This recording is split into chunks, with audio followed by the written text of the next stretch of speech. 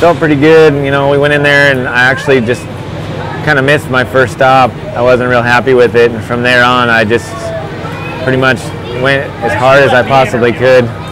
And he was awesome. That horse he gave me 110%, and he hit his foot on his last stop, but he never wavered or anything. And he's a great horse. He was with me 110% of the time. He gave me everything he could ask for.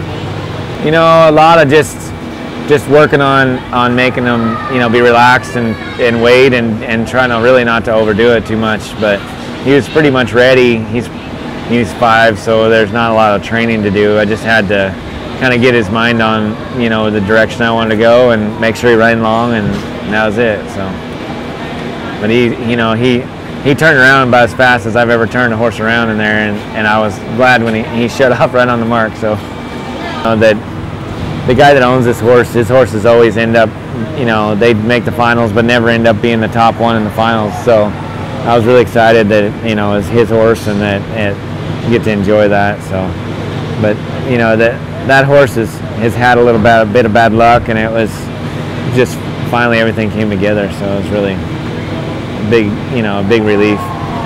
We put so much work into this. There's a lot of emotion that goes into showing, and you know, it's hard not to show emotion when you accomplish something that you want to accomplish. So, you know, we were out here all night last night getting ready, and we've been out here almost all night every night we've been here. So, you know, it just, when you get the satisfaction of being able to accomplish what you want to, it's really exciting. So it's hard to keep it in.